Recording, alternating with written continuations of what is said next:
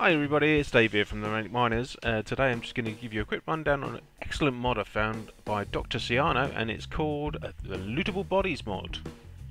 What this mod will do, every time a player on your game dies, instead of their items just floating around in mid-air and then disappearing, they will stay in a lootable body. Now I'll give you a quick demonstration of this by throwing myself off this pylon. Oh my god, I hate heights. Here we go. And we're down. And when we respawn, there's my body. Just floating along with a pickaxe. But when you right click on there, all my items are in there, plus you do get some zombie brains and some bones as a bonus.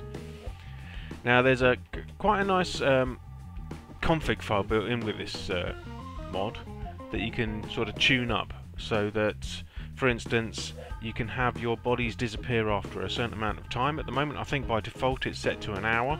You can also have it so you can actually damage your bodies and break them and set the amount of damage that they will take before they break.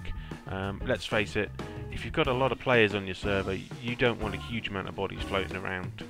You want them to disappear eventually or be able to break them. But really, that's about as much as I can show you, but it really is a fantastic mod. I think it's better than having things like the gravestone mod. I think it just makes it a bit more entertaining. If you've got armour on as well, the armour will stay on the body itself, which is quite good. But as I say, you've got to be able to break it to get it off. At the moment my game is set so I can't break these bodies, but if you've installed this mod yourself, you'll know how to get to the config file in the config section of Minecraft and just edit it. Everything is described quite nicely by Dr. Cyano in that config file and makes it very, very easy to change all the settings on it. As always, you'll need the Forge mod loader to load this mod. If you're not quite sure how to install mods or to install Forge onto Minecraft, check out my other video which I've got on my channel of how to install Forge. It'll be above my head right now. There's a link there. Honestly, there's a link there right now. Check it out.